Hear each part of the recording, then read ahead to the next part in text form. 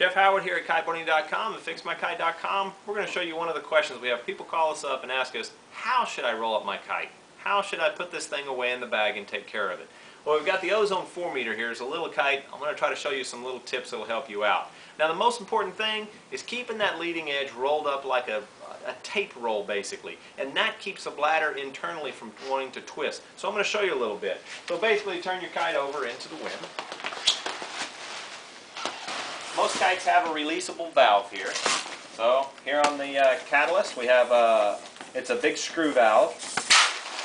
Once we let the kite out, most all the air comes out. Now, one of the things you want to do, get on your kite and smash your struts down and get all the air so it all runs up to the nose of the leading edge of the kite. Go into your next ones, and I know this is a small kite and everybody's going, that looks easy. Well, just follow the same process on your bigger kite and you'll have it down. Smash out the air. Now, when it comes to rolling up your kite, a lot of people will roll from one end to the center, and you're welcome to do that. That is not a problem, but it's most important, as you can see this leading edge, laying it down nice and flat. What that does internally here is that bladder lays flat inside of the casing. And when I roll it up, I'm going to roll and follow up this leading edge. Fold it over, start your rolling. Now, I'm not worried about that backside. In most cases, everything will just follow. So roll like a roll of tape, right up to the center. And you can see that, you probably get the factor of understanding, it's like a roll of tape right here, and the internal bladder inside of here is laying perfectly flat. Instead of rolling sideways like this, which you see can cause a twist into that leading edge, and that over time can create some problems inside of some of the bigger kites. Not as often as some of the smaller ones, but in the normal size 10 and upsized kites you can get a bladder twist in there, and that can cause a problem. So again, when you roll up, usually your trailing edge will come out, it'll just start to follow, roll right up the leading edge. On the other side, put you a little weight here, put your board on here, fins up of course. Go to the other side, fold it in, and begin rolling right up that leading edge. You can see I'm rolling it like a little roll of tape. Once that is together, you can keep all of your leading edges, and in most cases, because you rolled right up the front, if you have a batten, they're both at the same distance.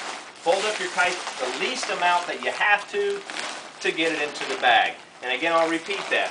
The least amount of folding as possible is the best. It causes cracking or wear and tear of your kite. Unless you're packing to go on a big trip, don't pack them down really, really tight every single time. It's a lot better to leave it as loose as possible, shove it into the bag, and again, if there's sand inside of here, you want to make sure you try to shake off as much sand as you can. As you can tell, sand would be the worst wear and tear in here. Up against this hard Dacron, sand up in here will wear out the cell. So if you're looking at your cell and you see little tiny pinholes, that's what that is from, the wear and tear of the soft material on the Dacron or having sand in between here.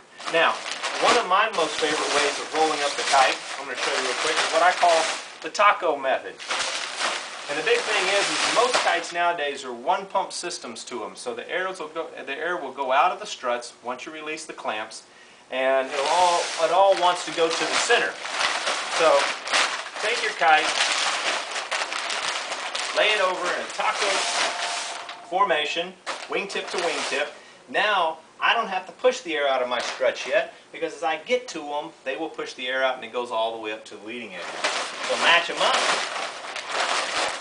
Fold it up, start a good roll, matching your leading edges, and rolling again right along that leading edge to keep that bladder flat and straight. And if I add air, everything right now is ending. Smash it out and fold it up.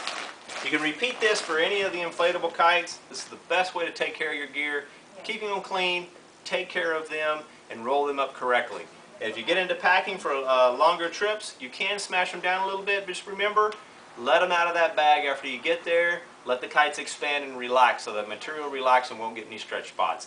That's Jeff Howard here at Kiteboarding.com. Keep your gear in good keeping, and you'll be riding it for many years to come.